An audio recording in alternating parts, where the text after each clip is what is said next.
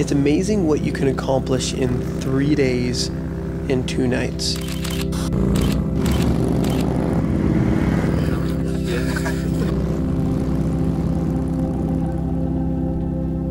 Six years ago, I took a Harley trip with one of my close friends.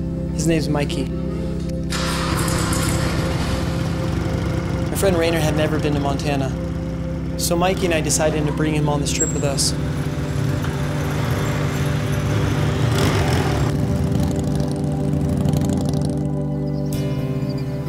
There's a few places that you travel in this world that you go see and visit and experience.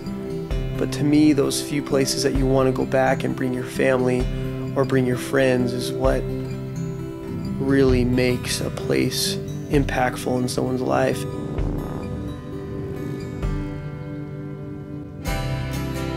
You don't start riding motorcycles if you don't have like some kind of interest in getting out and adventuring.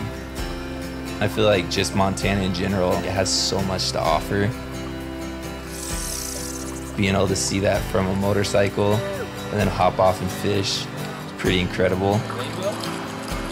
The second you get in a rhythm with where you're at, where you're going, everything starts to flow, and that flow goes completely through your mind empties out, and the experience, the adventure, the memories, you know, the way that you feel and the way that you're able to just let go and kind of be in a different space, that puts you in this place that is completely different than anything else.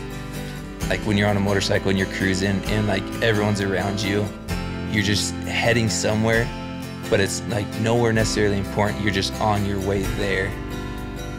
But then when it's all over, you go back to the things that matter to you, but it gives you that fix of just feeling completely free.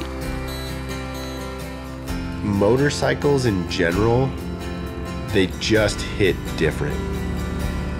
Just hit different in the sense that you are completely disconnected from the things that bind you day to day.